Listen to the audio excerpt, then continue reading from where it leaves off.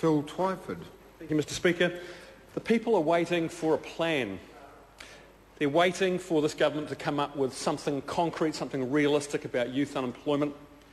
They're waiting for an acknowledgement that, particularly in Auckland, there's a housing crisis. It doesn't appear from the Prime Minister's comments in question time today that he even accepts there's a problem.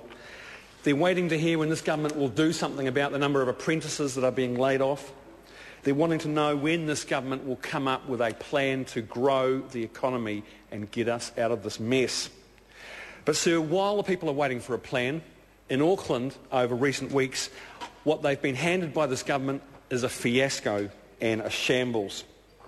And we've seen that, sir, in the creation of a Māori statutory board on the Auckland Council, put in place by this national government, that will appoint unelected Māori members to council committees where much of the work of council is done, but given full voting rights, sir, and that is an abuse of the democratic principles.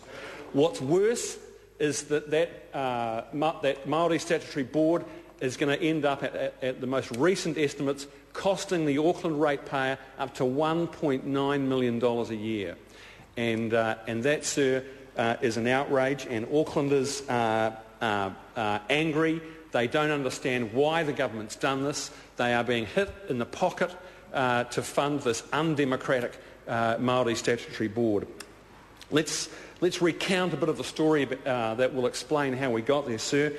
Back in 2009, Rodney Hyde threatened to resign at the prospect of dedicated Māori seats on the Auckland Council. Unfortunately, the Prime Minister didn't accept that offer, and what the Prime Minister did was that he did a shabby deal with the Māori Party to instead insert a Māori statutory board into the Auckland Council, bypassing a perfectly good proposal for democratically elected Māori seats on the Auckland Council, and instead putting unelected people on there, and then at the behest of the Māori Party at the Select Committee, sir, a deal was done, a shabby deal, to give the members of those council committees appointed by the unelected Māori statutory board, to give them full voting rights alongside councillors who have been elected by the people of Auckland. And so that is an outrage. The columns of the New Zealand Herald are full of it, and Aucklanders don't like it. I see that TV3 has just launched a new satire series. It's a comedy series designed to send up Rodney Hyde's Super City. Well, sir, they don't need to make a comedy. They don't need to make a satire. They should just come here and listen to Rodney Hyde in this house, because you couldn't write this stuff. This is the minister who is the self-styled minister for ratepayers. He's the fallen perk buster. And what does he do?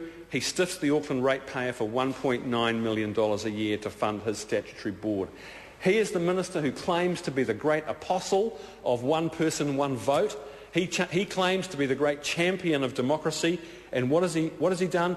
He's imposed on the people of Auckland an unelected board with decision-making powers on council committees. And that, sir, is wrong.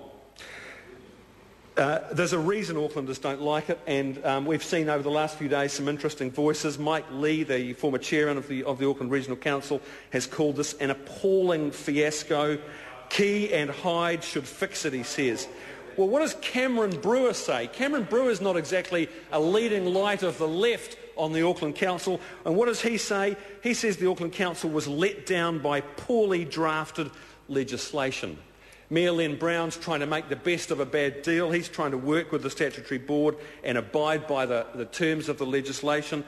What does Peter Sharples say, Minister of Māori Affairs and Rodney Hyde's ministerial colleague? He says that Rodney Hyde should either stand by his legislation or resign. But we see in the House today Rodney Hyde has no intention of resigning, because he refuses to take responsibility for this mess, for this fiasco, and it's in his DNA. And we've seen it before in this House. We saw when Rodney Hyde took his girlfriend on a trip to London, Toronto, Portland and Los Angeles and spent tens of thousands of dollars of taxpayers' money. Well, there was a week of news interviews, of doorstops in the corridors of Parliament, of embarrassing revelations before Rodney Hyde finally backed down and took responsibility and paid some of that money back. We saw it with his denial his withholding of the information about David Garrett for years, the ACT Party's Law and Order spokesperson.